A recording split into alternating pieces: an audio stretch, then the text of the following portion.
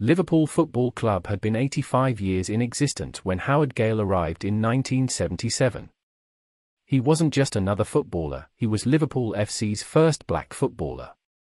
That fact alone guarantees his place in the history books of the club, but there is so much more to Gayle than that. He not only blazed a trail for black footballers at Liverpool but has worked on many levels to ensure kids in the city get a good grounding to succeed in the game and in life in general. My dad came over to this country after the war.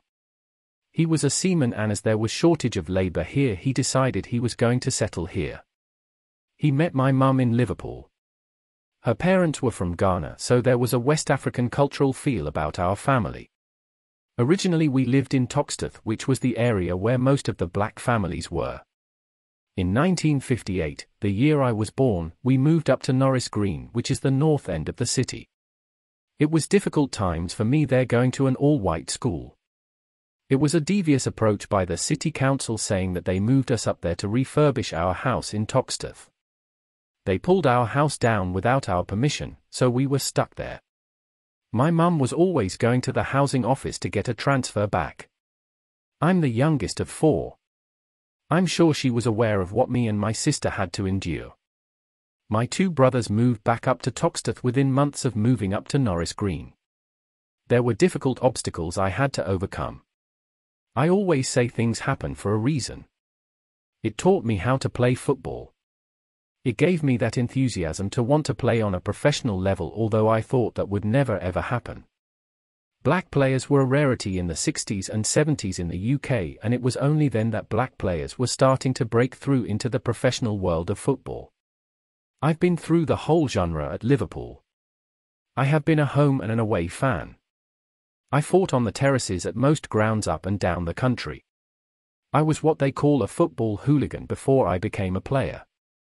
I was one of their own who had moved from the terraces to the field. My father was an Evertonian, but my mom, my 2 brothers and my sister were all Reds.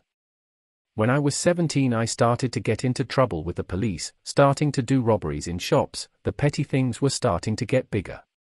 We ended up getting caught and sent to a detention centre. When I came out, I started playing football back in Toxteth for a Sunday league team called Bedford. The manager knew somebody at Liverpool. That's where it all started.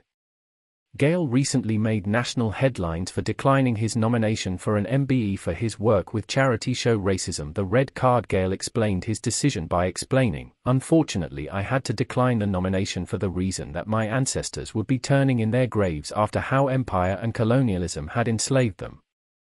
This is a decision that I have had to make, and there will be others who may feel different and would enjoy the attraction of being a member of the British Empire and those 3 letters after their name, but I feel that it would be a betrayal to all of the Africans who have lost their lives or who have suffered as a result of empire."